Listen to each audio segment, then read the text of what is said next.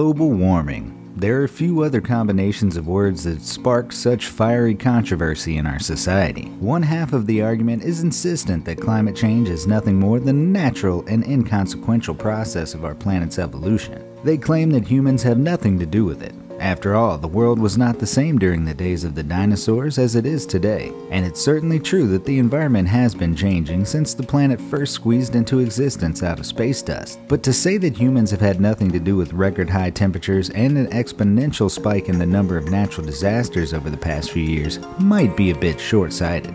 The other side of the argument knows it's happening. They look at what's going on in the world and insist that the sudden ferocity of climate change is and can only be a direct consequence of humanity's unchecked exploitation of Earth. According to NASA, there's a 95% chance that at least the sudden intensity of global warming is a man-made problem. We burn fossil fuels, pollute the air with factory processing, and pile garbage on top of garbage. Add that to an ever-growing and unsustainable factory farming demand and exponential population growth moving into once forested areas, and you've got a recipe for less air, life-shortening pollution, and diminishing ozone.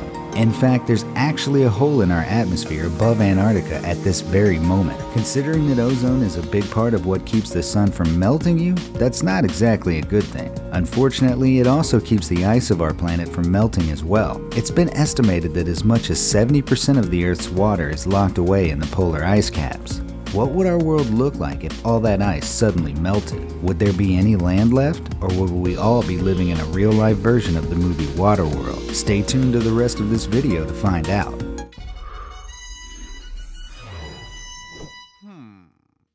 But before we begin, if you're enjoying the video, then feel free to leave a like and warm up your world by pressing that subscribe button. You can ring the notification bell for a chance to be the first one to view new content from my channel.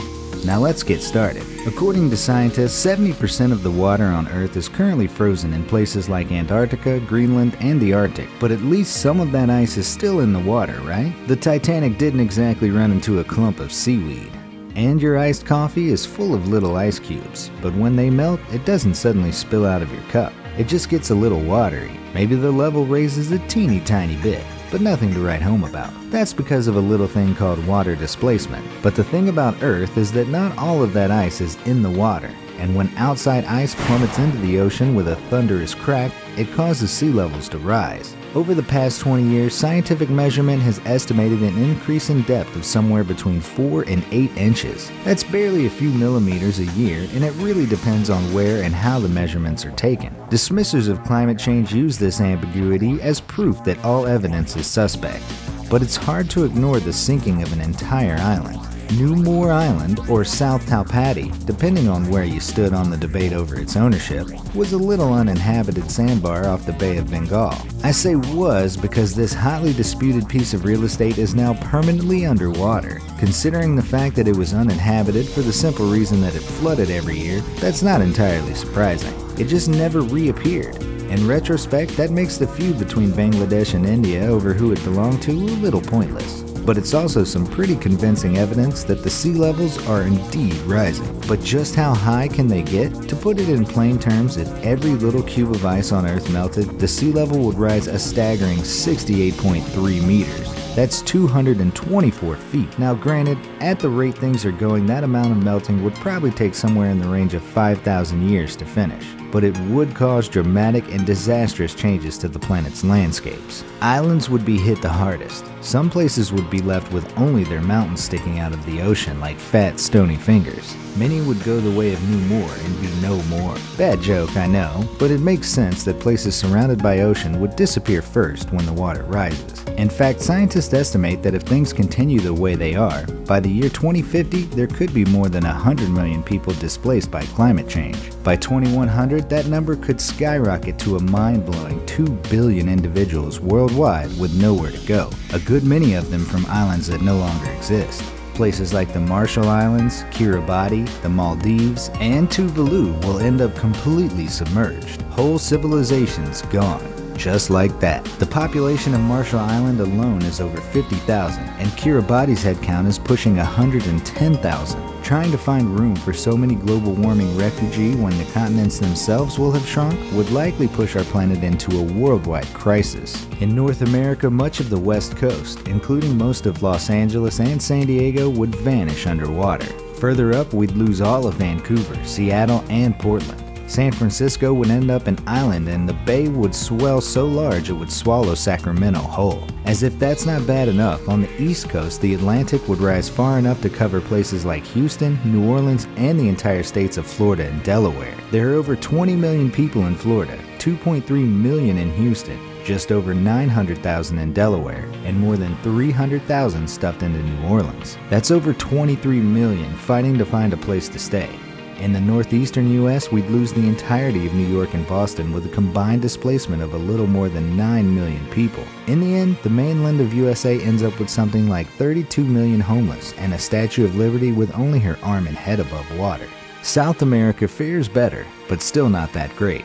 2 new inland seas would bury the cities of Buenos Aires, Montevideo, and Rio de Janeiro. Considering there are nearly 3 million people in Buenos Aires, just about 6.5 million in Rio, and over 1 million citizens in Montevideo, there's somewhere along the lines of 11 million refugees. Unlike the US, South America has extensive rainforests to fall back into, but human expansion into those previously protected areas will only destroy the environment further and speed up global warming. Africa arguably takes the least damage land-wise, but still loses living space for a sizable population. Egypt is positively decimated with Alexandria and Cairo lost to the water. The Persian Gulf would expand, burying entire countries like Qatar and Bahrain and destroying the city of Baghdad. That's nearly 22 million people battling the desert and makeshift refugee camps. But aside from the world's islands, Eurasia would take the hardest hit. The British Isles would become more like the British archipelago, and London would be completely underwater. The Netherlands would flat out cease to exist along with much of northern Germany, including the city of Berlin. Italy's shops already flood when the tide comes in. That skinny, boot-shaped peninsula probably sank underwater long before anywhere else ever had the pleasure.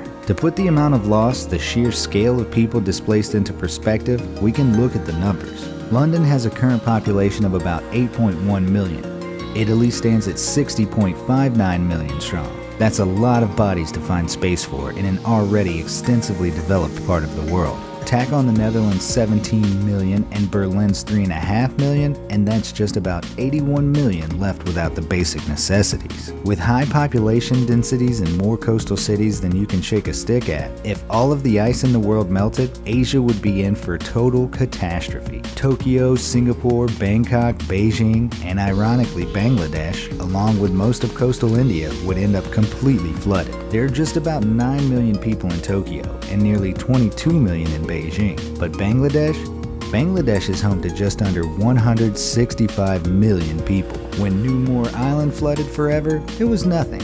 Just a bit of sand out in the sea that flooded for the very last time. But if sea levels rise and the edge of Asia goes under, over 212 million people will lose their homes. Imagine nearly 300 million people whose homes aren't just destroyed, they're completely gone. With most natural disasters like an earthquake or a hurricane, the house might fall, but at least the land is still there. People can rebuild, but if all the ice on Earth melted and sea levels rose, there's no rebuilding. Not in the same place anyway. The land itself would be gone forever. So what would we do with all the people who have no place to go? After what would probably be several years or decades worth of debate, we'd pretty much be forced to take over areas that were previously protected. National parks, the rainforests, habitats of endangered species. Between deforestation and concentrated waste in refugee camps, the ecological impact on Earth would be disastrous. Just about the only silver lining to all that melting would be a new, mostly unexplored landmass, Antarctica. With no ice and the average global temperature being 80 degrees Fahrenheit instead of the old 58, Antarctica would be ripe for colonization.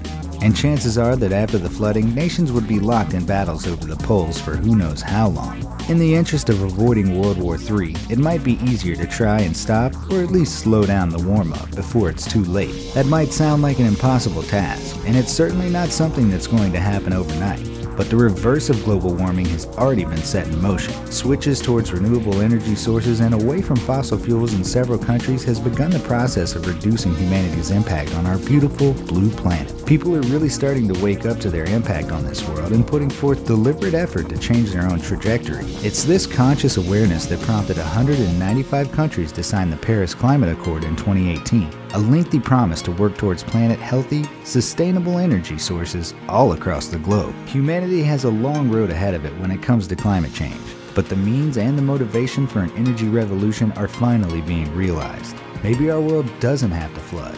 Who knows, we might just save this thing after all. So what do you think? Did you gain a better understanding of what it might look like if all the ice on Earth melted? Do you live in one of the doomed cities? And what do you think would happen to all those refugees? And do you think global warming is a man-made issue or a natural product of our planet's evolution? If you enjoyed this video, then why not subscribe? Hit that bell icon as well so you're more likely to get notified of our noble answers to your burning questions. Also, if you have any questions you want answered, make sure to tell me in the comments section down below. And to keep filling your brain with regal knowledge, check out these videos here. They're magnificent.